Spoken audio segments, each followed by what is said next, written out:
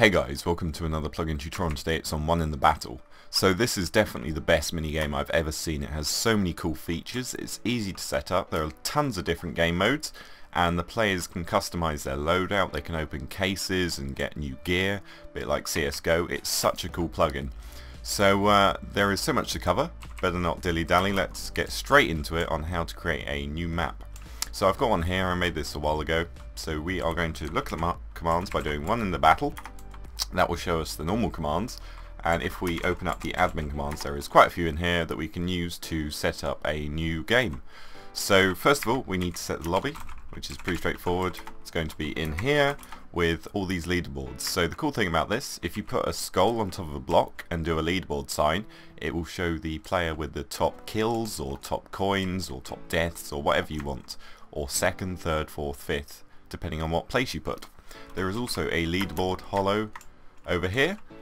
Obviously you need holographic displays for this to work, and protocol lib if you want this feature and another one. So make sure you install those as well as this plugin, and once you've done that we can actually create a new arena. So there are lots of game modes to choose from. There is free mode, tournament, zombies, 1v1, 2v2, 3v3, 4v4, etc. So we are going to go with 1v1 as it's only me and my other account. So let's do One in the Battle, create map, the name, YT, and the game mode. So 1v1. There we go. So it says it's successfully been created, and all we need to do now is set some spawn points. So One in the Battle, add spawn for the arena YT, and that's set the first one. Let's just set one more. We don't really need any more than that, but you could if you wanted. And we are going to set it to joinable. So One in the Battle, set joinable for the arena YT is going to be true. So the map has been enabled. We can create a join sign like this, One in the Battle in brackets, and then join on the second line. So you don't actually need the specific arena on the third line. If you right click this, it will teleport you to the lobby, and then you get all these cool items. So let's go through them quickly. We have the play item, which has all of these different game modes. So free mode, it shows you how many maps are on, how many players are playing it. Obviously we haven't created one of those maps, that's why it's 0. Same with tournament and challenge. However, zombies is 0, challenge, it says there's 2 maps, and we can select 1v1 and we will be added to the queue, which is really cool. So when another player clicks it, we will get in a game with them. It's very cool. It's updated here as well. It says how many players are actually in the game PvPing and how many are queuing. So that is everything with the play item. We then have the trade item and the shop item. So the shop item, if you see on my right, we have 250 coins. Obviously we can't afford any of this. This is way too expensive for me at the moment. But all of these do various different attack damage and are various different prices. There are other pages and you can get various different perks as well, which is so cool. And then we have cases. So I don't think I can afford any of these. No, I can't, but I do have some in my inventory. So as you can see, they all do various different things, and you just click to buy them. And do we have enough? No, we don't, so obviously we can't buy that. So once you've bought one of these, you can go into your profile, you can look in your inventory. As you can see, I unboxed something earlier, got these leggings. They're not very good, but we got them anyway. And if you click one of these cases, it's very similar to CSGO, so lots of items pop up here, and one at the end will be the one you get. So we got a perk, so Looter 1, and we have a 50% chance of earning 20% more coins for killing. So that is really cool. And that will be in our inventory, it should be, anyway. Inventory, there we go, click it to equip it, and then if we go into loadout, there it is. So we can also check our stats in here, and as you can see we have coins, modifier, and other things here, playtime as well, very very cool. And at the end we have achievements, which is a very cool feature. Obviously getting various amounts of kills, reach various ranks, or winning tournaments and whatnot. So that is cool. We also have the quit item, which opens up a GUI to make sure you actually want to quit, which is very cool. So that is what happens when you join the game. We're going to quit quickly, and I'll show you how to do these leaderboard signs. They're pretty easy to do. So you do One in the Battle in square brackets, you do top on the second line, and the third line something like deaths, coins, wins, all of that good stuff. So deaths and the top person for deaths, like that. And they update every so often. So if we do one in the battle check up, it will tell you when the next update is, which is 7 minutes away. So that is how you do leaderboard signs. Very, very cool. So the final thing I want to show you is how to do these awesome leaderboards. It's pretty straightforward. If I fly over here, we do /1 in the battle, set hollow, and then leaderboard, and we will have it. There it is. So it shows hits, kills, modifier, wins, zombie kills, coins, shots fired, all that good stuff, which is great. Although you probably wouldn't want to put it in the middle of your arena, probably in your spawn point. So I have got my other account on, and we are going to join the game. As I showed you earlier, we are going to quickly check our inventory, just make sure everything is there. Let's open one more case, see if we can get something good so we can beat our opponent. I'm hoping for a better weapon or a better perk.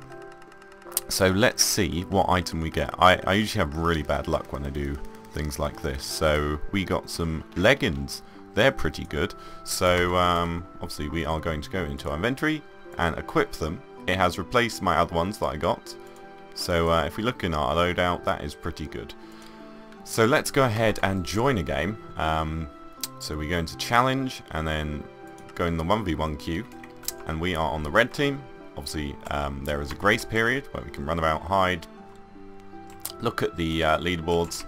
There is the stats sign, which you do in a similar way. Instead of typing leaderboard, you type stats. And we have a bow with unbreaking. So let's go ahead and shoot our opponent in the face. And there we go. So he died. And obviously we can kill him again, which is good. Obviously the axe doesn't do much damage, but the bow does. So it's always best to shoot someone with a bow, as it's the easiest way of killing someone. So I'm getting lots and lots of points here, and I've got an achievement, and that gave me some points as well. So on the right you can see a lovely scoreboard showing various things about the game.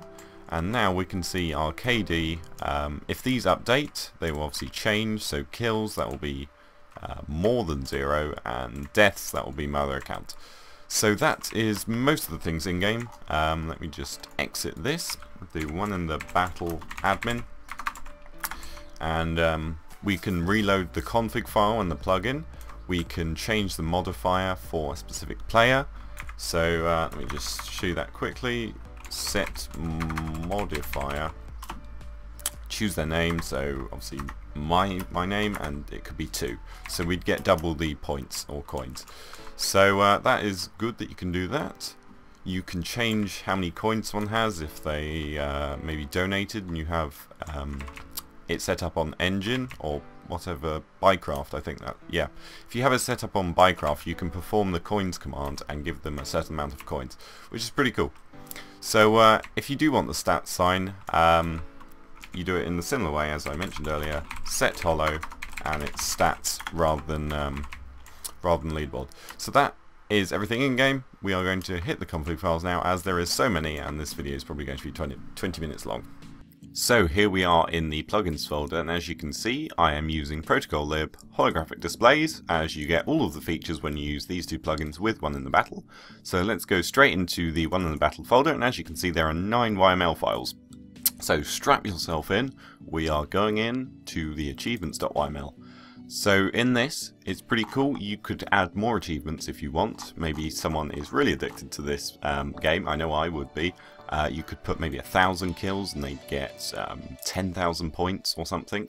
So as you can see here, it's set up very, very well. You can easily add more achievements or change the amount you get, which is really cool, and the amount of points you get as well for getting said achievement. So let's quickly move on to the broadcaster. Don't want to spend too long on some of these. So these are the messages. We also have the top line and the bottom line. I think this looks very nice. You probably wouldn't need to change this. Obviously these messages randomly pop up. We saw this one in game. You can tell players about various things of the plugin, because when they first join they won't know how to use it really. So that's cool that you can do that. Cases, so this is one of the best parts of the plugin. We have the default case, which I opened, and then we have a couple of others. Obviously you can create more, which is really cool. So that's what we're going to do. We are going to create the Gamma case. I definitely play CSGO, so that's why. Gamma 2 case, yes. The color, so you can choose from all the color codes. Permission, so whether it requires permission, so we're going to set that to false. And the contents, so these are all the different contents you could have. You could have one for only maybe clothing and no axe and perk. So that's what we're going to do, get rid of those two. And you can change the rarities. So this adds up to 100%. Make sure you keep it like that or you will have issues. So if I change that to maybe 35%, change this to 35% as well. So that is 70 and then 100. So that is cool that you can do that. And the tiers. So tier 1, there's a 40% to get tier 1. Obviously tier 4 is the best. So that is very, very awesome. We are going to go into the main config file now, which is where most of the magic happens. So we have various damages that you can change. The min and max XP you can get per kill. It's pretty cool that it changes. If you do have holographic displays and Protocol Lib installed, make sure you enable the holograms here, or it will not appear. If we scroll down a bit, we can change various things about the game modes and games. So the zombies game mode is very, very cool. There are different waves. The challenges, you can set the amount of lives, the length of the game, and the grace period. Scroll down a bit more, we have all of the bosses for the zombies game mode. So if you do buy this plugin, make sure you check out the zombies game mode because it is very, very cool. Scroll down a bit more and we can see various different things about coins. So you start with 1,000, so you could buy a chest or maybe clothing or something when you first start. And we have the allowed commands while in the game. So then we have ranks. This is a very cool feature. So the amount of XP required to get the next rank.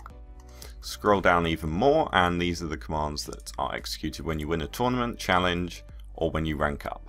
So that is all good. Let's go into the maps file now. There isn't much in here. This is just saving various things about the map. So I created one earlier, set 3 spawn points for it. So you don't need to mess around with that. Messages, as it would suggest, this is all the messages, which you probably don't want to edit, honestly, unless you wanted to change the prefix. But I think it looks nice how it is, so let's close all this. Move on to the players YML file. This obviously saves various things about the players, which is cool. Then we have the shop. So in here we have everything to do with the shop. So I wouldn't suggest messing around with this, although if you do want to add more things in here, we can, as we created a new case. So the case is called Gamma 2. Like this. I'm sure there will be a Gamma 2 case in CSGO in the next, I don't know, year. And obviously you can set the price. So we're going to set this quite cheap. I might showcase the Gamma 2 case in a few minutes once we finish with the config files. And finally, the signs. So obviously there isn't too much in here. This just shows where the signs are in the world. So I've hopped back in game quickly to show you a couple of things. The Gamma case has worked. If we right click our other account with the trade item, we get this window opening up, and as you can see, we can go into our inventory, choose what we want to trade, and that will show up on our side, and then they can put items there. You can check what the item is so you don't get scammed, and then you can confirm it, and if the other account confirms as well, you will have a successful trade, or you can just cancel it. So that is very cool. You can see that the leaderboards have been updated. Obviously top deaths is my other account. And finally we can go into the shop, we can go onto the other page, we can see the Gamma 2 case. We have messed around with the percentages, as you can see. Let's purchase one of these and open them. So let's quickly go into my inventory, Gamma 2 case. Let's see what we get. Hopefully we get something really good, although probably not. We will still get something rubbish. I've got two of these, so let's quickly open them to have a look. So we will get, let's have a look, a helmet, so a rare helmet, that's pretty cool. And finally, the last Gamma 2 case. So I will leave a link to holographic displays, Protocol Lib, and obviously the plugin in the description below. Go check them out. It's made by the same dev who made the awesome Spigot Games plugin. I'll leave a link to that as well, because that's a fantastic plugin. Hopefully he makes, ooh, look at that, legendary. Hopefully he makes some more plugins, as the ones he have made is just the best, honestly. One of the best devs out there. So, go check it out, subscribe, like, comment, and I'll see you next time.